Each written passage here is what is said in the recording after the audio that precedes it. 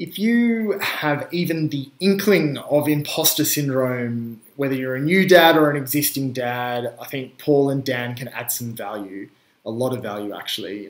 They've designed a program to get you back on track in your way, right? Like they're helping you to level up, and it isn't based on all the other dads because every dad's unique, right? It's based on you, your needs, your goals, and what's in your head, right? Like they're trying to help you become a better you, and that's the real uniqueness of this program. I think a great tip is if the more vulnerabilities you expose to Dan and Paul, the greater they can help you. And I didn't really want to do that, but the more I started putting in, the more I started getting out. And they constantly remind you, I think every time I speak to them, that they've got your back. And that just being said is pretty awesome.